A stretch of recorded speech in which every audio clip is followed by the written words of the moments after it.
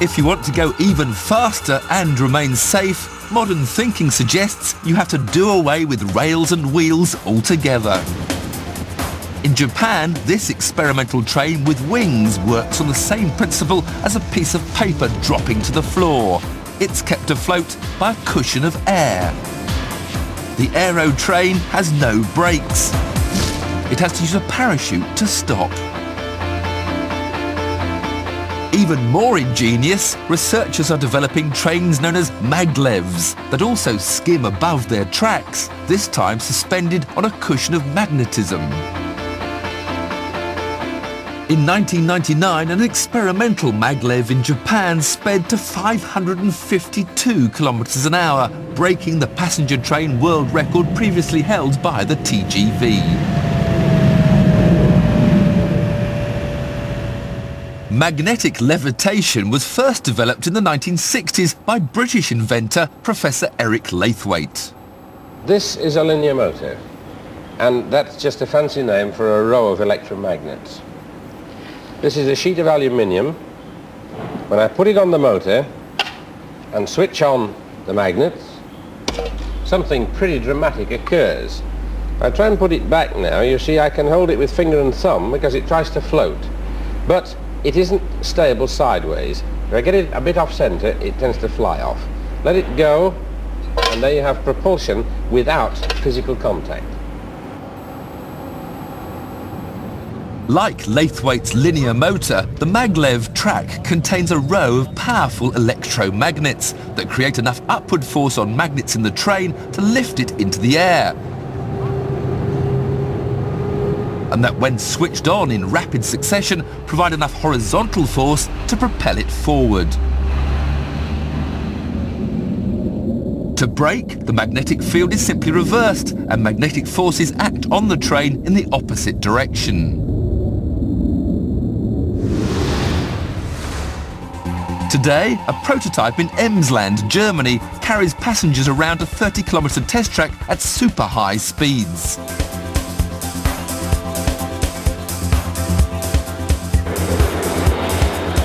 Maglevs don't need to tilt. The track is already steeply banked to 12 degrees to accommodate high-speed bends.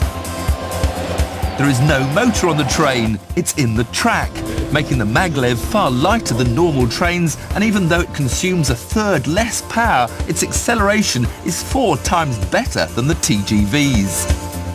And with no wheels touching the track, friction is minimal. There is no danger of rail fatigue or wheel failure, and the train can reach astonishing speeds. People often ask what is the maximum speed possible for a maglev train. Today it would be possible to maintain higher speeds of about 600-700 kilometers per hour.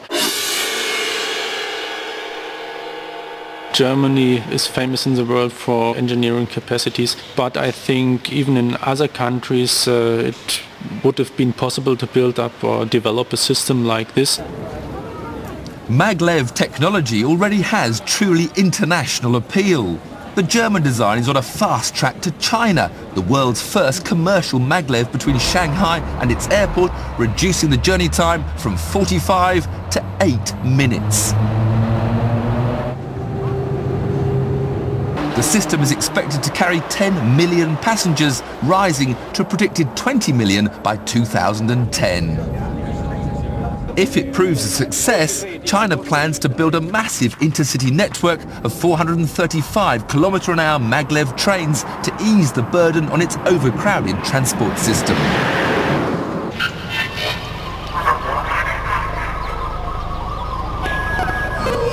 For the future of maglev technology, the sky is quite literally the limit.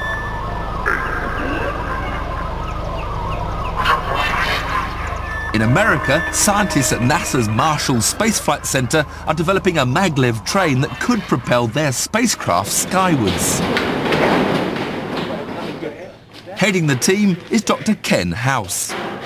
Okay, come on down. Back in the late 90s, NASA sent out a research announcement to invite bids and proposals from scientists who had ideas on ways to build a track that would utilize the forces of electricity and magnetism to provide an initial velocity, a little bit of a boost, give us some launch assist.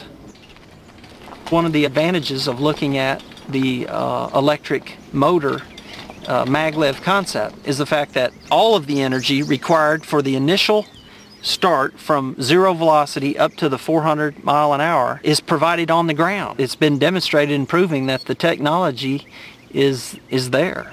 It's possible and it's feasible to move large heavy objects at fairly high speeds using simply electricity and the force of magnetism.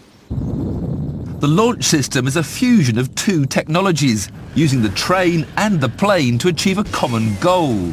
The train won't be going all the way to space. Instead, it will remain bound to its track as a flying vehicle is catapulted skywards. This is the starting point, or the end of the motor, and in this section would be the levitation, and in the center section would be the linear motor. This bed here provides the levitation force, or the uplifting against gravity. These sets of coils here provide a stabilizing effect in the side-to-side direction. Although NASA's models aren't yet ready to fly, they have proved that maglev trains could one day accelerate spaceships to over 1,500 kilometers an hour. Running through a tunnel of less dense gas like helium, friction from the air is reduced and the space train would have enough acceleration to launch its payload into orbit.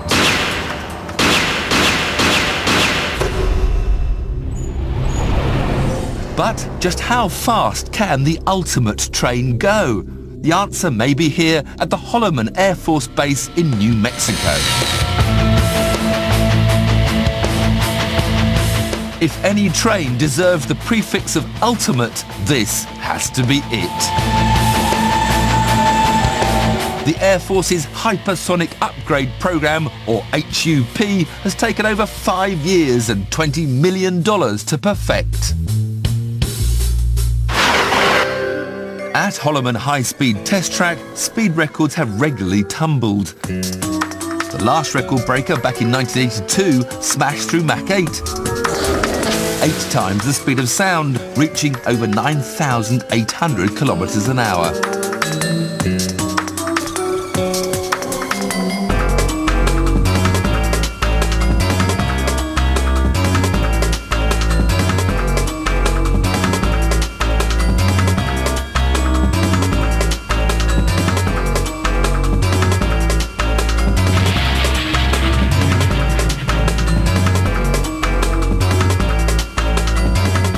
The rail track is used for a variety of military high-speed research programs, from testing ejector seat systems to observing missile ballistics. These are ground-based tests that pave the way for flying prototypes.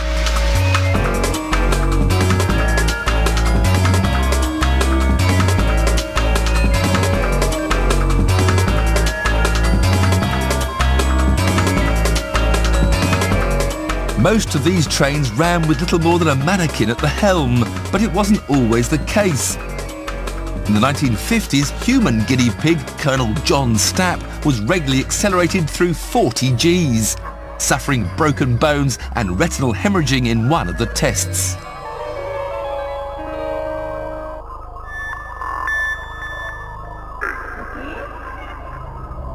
The HUP train is designed to deliver a warhead into its target at the highest possible speed.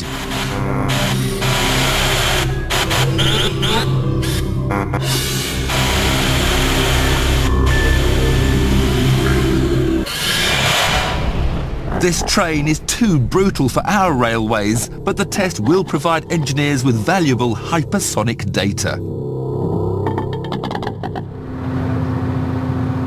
Mission HUP-80X G1 is hours away from launching into history. Dave Minto heads the team. It'll be very exciting, but we'll also be very nervous because we're doing something that's never been done before. We'll be venturing into the unknown. New things can happen in physics when you go to where you haven't been. We've done an extensive amount of modeling and simulation to try to make sure that we know exactly what's going to happen. But modeling and simulation is only as good as the physics we know. So there is an element of the unknown.